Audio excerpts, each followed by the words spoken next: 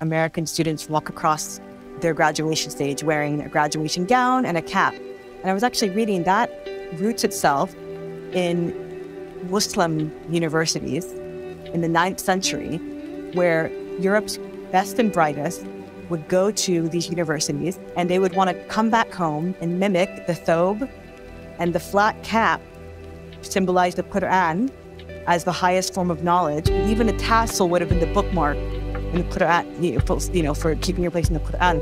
I mean, the fact that the Islamic intellectual tradition really influenced something as common as what American kids wear, or even in Europe, walking down the graduation stage, what does that say about Islam's impact on Western civilization and intellectual thought? The model for universities in many ways were the early universities in Islam. The notion of having hostels for students.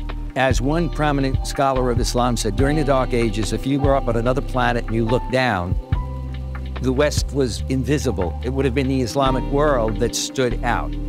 And the idea that during that period, you had a fluorescence in terms of the areas of philosophy, medicine, algebra, etc.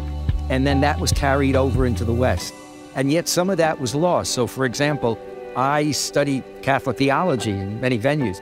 Very few people ever talked about the fact that Thomas Aquinas, who used to be seen as the great Catholic theologian, and his teacher were influenced by what came, the philosophical tradition that then was passed on back into the West. The same thing happens when you look at areas of medicine and science and technology. And a lot of that is just beginning, I think, at a popular level to surface right now. One of your colleagues at Georgetown actually told me once that even Thomas Jefferson was influenced by John Locke, who was influenced by the Muslim philosopher Ibn Tufayl. So why don't we learn these things in school?